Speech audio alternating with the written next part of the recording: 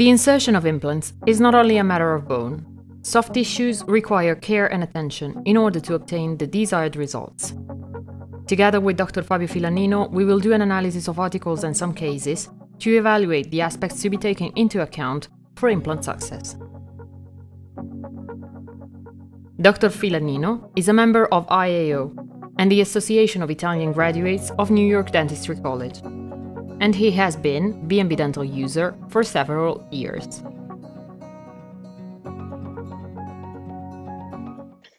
Hi everyone, I'm Dr. Fabio M Filannino from Italy, and today's lecture wants to speak about the soft tissues around implants and their importance for aesthetic aspect and for the long-term stability of our rehabilitation.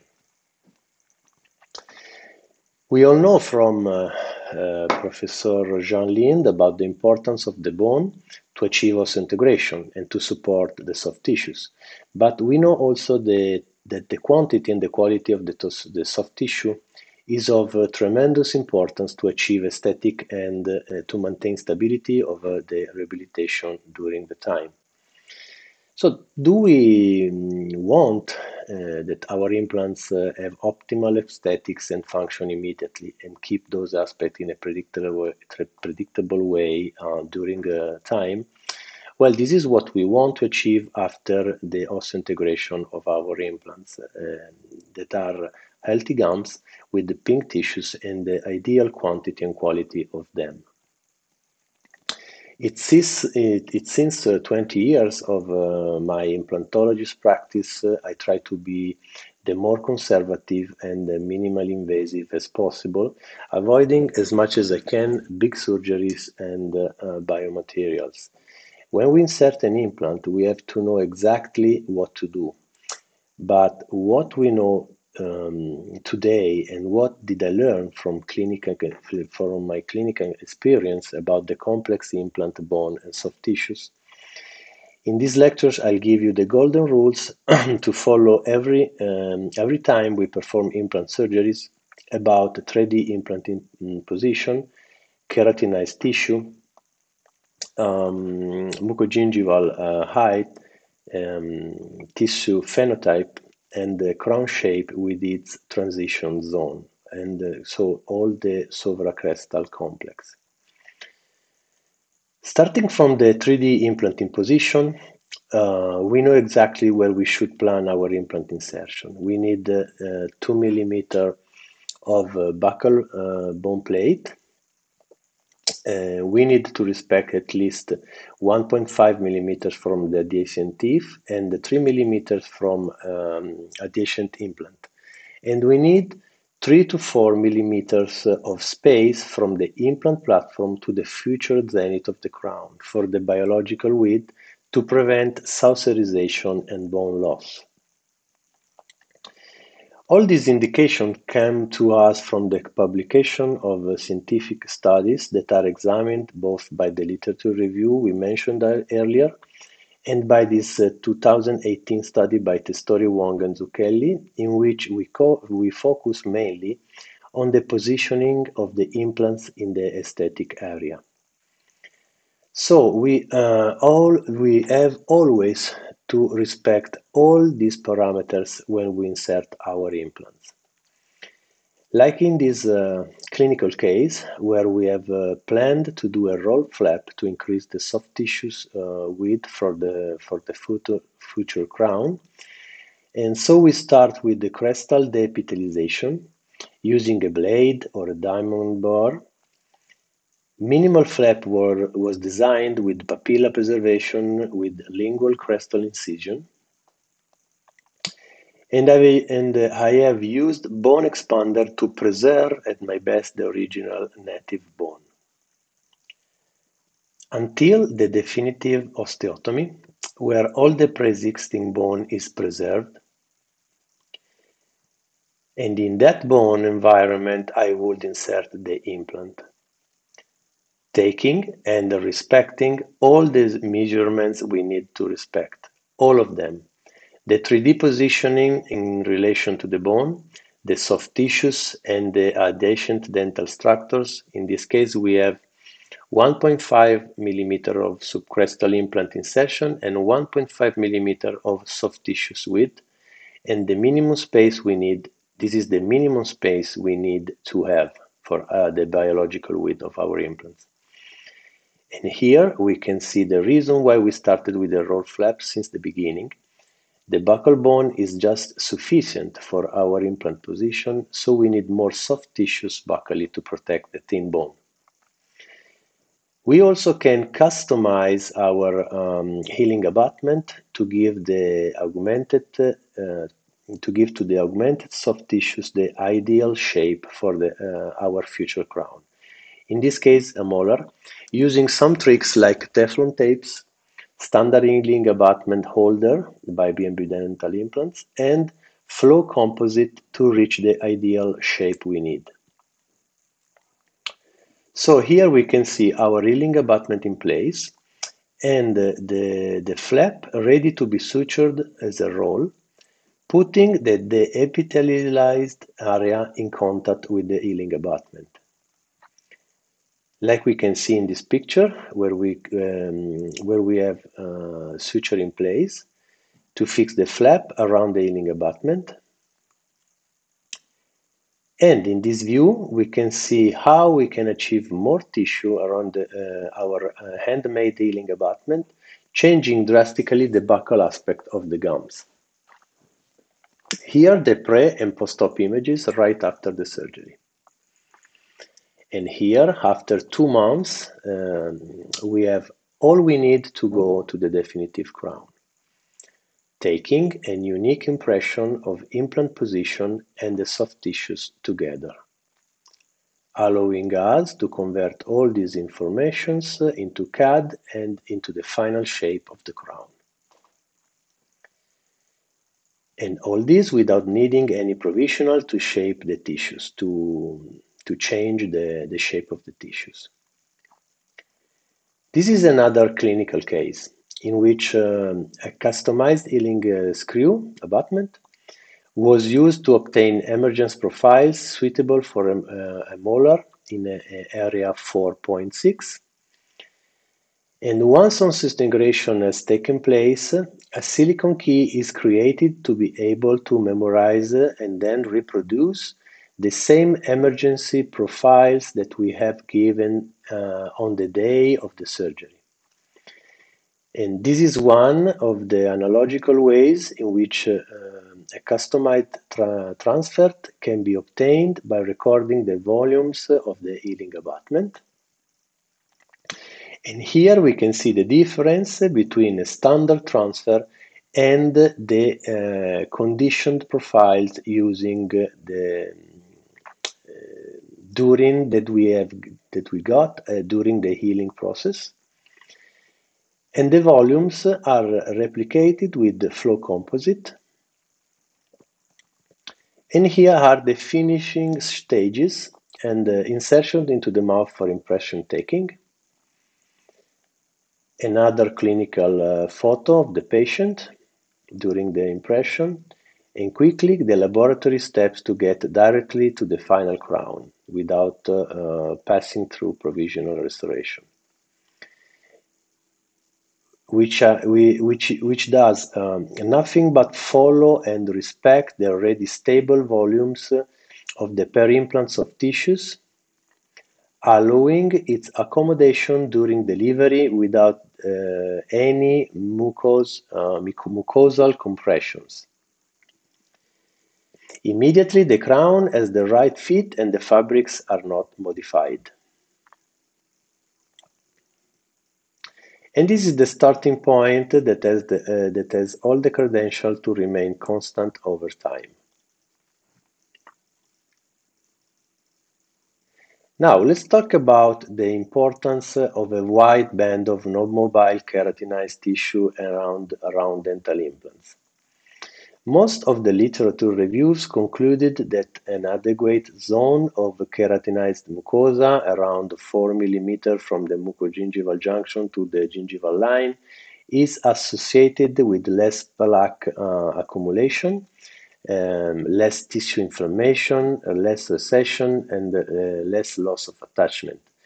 But we don't have always the ideal condition like in this picture, so we need to work for it, like in this case,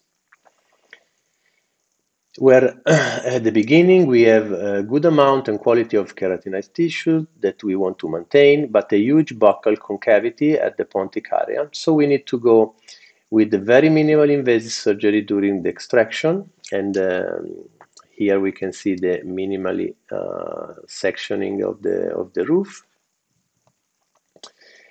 And during the implant insertion with the socket shield technique in the mesial implant, to obtain the 3D aspect of both hard and soft tissues.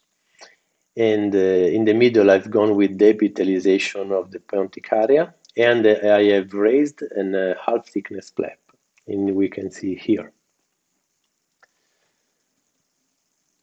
And I did a roll flap to augment buccally the pontic area, and I managed for a second intention leaning at the distal implant to gain keratinized tissue during the healing process. So this is the roll flap, and the half thickness flap, roll flap buccally, and here is a collagen sponge for the second healing, second intention healing. Only by following this step, we can finally achieve what we need to have good amount of keratinized mucosa around our implants for optimal aesthetic, health, and function. Another clinical case, the patients needed 2.6 hopeless extraction in the left upper jaw area. Once the extraction has been performed, in this case with the socket shield technique, the thickness of the mucosa is measured to decide before elevating the flap, the crestal level of our implant. Here we can see the initial measurement of the mucosal height.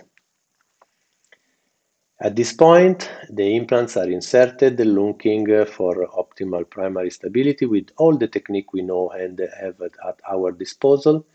We can note that following the extraction, we have a small perforation of the Schneiderian membrane, which we will close with simple collagen sponges, as we can see in this intraoperative image. And at this point, we insert our customized healing screw to stabilize the clot and to keep the tissue stable during the osseointegration phase of the implants. And the analog construction phases are always the same: use of the implant carrier and flow composite, which is then polished very carefully. And this is what it looks after 6 months of osseointegration and the soft tissue stabilization. We then move on and taking the impression, and in this case, to delivery a definitive abutments and temporary crowns to allow the patient to move forward with other aspects of his treatment plan. Another view of the temporary prosthesis, where you can see above all an adequate band of keratinized gingival buccally to both implants, and the thickness that we measured at the beginning maintained for both implants and may be improved on the 2.7. And this is the comparison between the initial and the final situation, where we remember that at the 2.6 implant we made socket shield.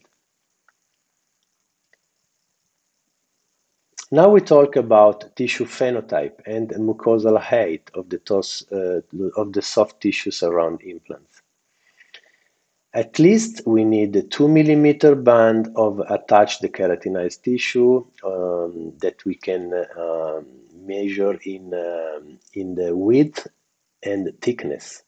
Is essential for long-term success for the dental implant. Insufficient attacked keratinized tissue is associated with the inability of the patient to do proper oral hygiene around dental implants, increased incidence of recession, especially in the thin phenotype, increased incidence of bleeding on probing and the peri-implant mucositis, especially in a thin phenotype, and increased incidence of peri-implantitis. Here is an example in a premolar area upper jaw, where we need to increase the horizontal bone width and manage the soft tissues. The partial thickness flap maintaining the periosteum inside help us to increase the osteotomy using the bone expanders without wasting netting patient's bone. And finally, the osteotomy is done and the implant inserted. A roll flap suture is performed to augment the buccal thickness and the soft tissues. And the healing after 3 months during the analogic impressions, where we can observe an optimal height and thickness of the soft tissues coronal to the implant platform. You can see in height and width is an optimal condition for our definitive rehabilitation. And finally, this allows us to obtain a good environment for the final crown.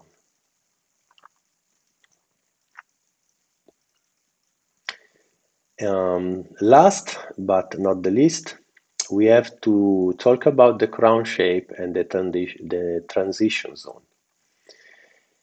So we talk about the famous 4 mm rule, where from the implant platform to the crown zenith, we need 3 to 4 mm of soft tissue space for the biologic width, divided by subcritical contour is about 1 mm to 1.5 mm with the circumferential collagen fibers. Critical contour with junctional epithelium 1.5 to 2 millimeters with the hemidesmosomes, and gingival sulcus with the sulcus epithelium that is 0.5 to 1 millimeter, with the crown shape designed to give a sigillum to protect the critical area. So our crowns are have to be designed to close the space, the critical area to the plaque. Okay. So let's check a couple of clinical cases. First one is an implant rehabilitation at the right posterior upper jaw, where I did an implant with the crestal sinus lift at tooth 1.6 with the roll flap technique and the wide standard healing abutment. Here, this is the 1.6. This allowed me to have a nice gingival contour for a molar tooth and to take an impression with a better transition zone at soft tissue level. And here, this is the transfer, the same place. And at the premolar area, at tooth number 1.4, an immediate implant with the socket shield technique was done. And a customized healing abutment using Teflon tape to protect the socket, like in this picture. A temporary X-peak abutment and composite to preserve at maximum level the original architecture, both of the hard and the soft tissues. Here the situation after the osseointegration and the soft tissue sealings at the impression time, with all the aspects and parameters of the ideal biologic width respected. So this is the premolar and this is the molar. Second case I want to show you is a molar number 2.6, where I had to insert an implant reaching primary stability at sinus floor side. Every time I need more tissue on the buccal side, I've been using this simple suture to anchor the roll flap entering from the palatal and from the palatal side and taking the buccal flap from the outside to the inside and tightening then the knot. Here we can see the same knot with a different view, maybe clearer. Here the entering of the suture, and then we take the flap from the exterior of the flap, and then we go inside and we go outside and we tie the knot. This is the post-op rigs and the final roll flap suture. 3 months post-operative after the osseointegration, impression phases and the stages and the color registration. A screw retain peak temporary abutment to crown, to temporary crown, to modify the emergence profile of the molar. And here we can see after 6 to 8 weeks, we are ready to screw the final crown. So this is the conditioning, the tissue conditioning after with the provisional crown. That of course our laboratory builds according to the space that we want to maintain for the biological width, and the soft tissues held for long-term stability. Of course, we have to respect also the distance from the interproximal bone peaks to the contact points of our crown that are 4.5 millimeters in implant tooth environment and 3.5 millimeters in implant situation. And this is the final pictures with the final X-rays. And here we can see that now the tissues is ready to have our molar crown.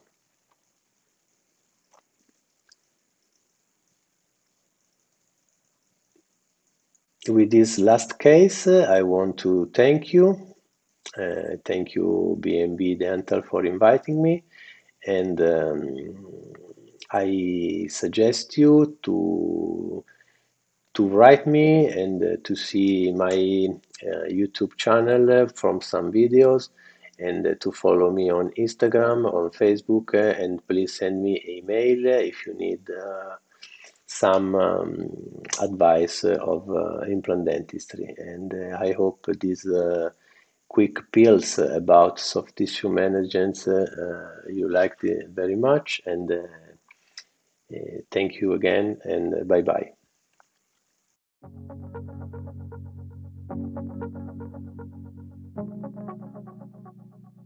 Click on the link below and contact us for more information.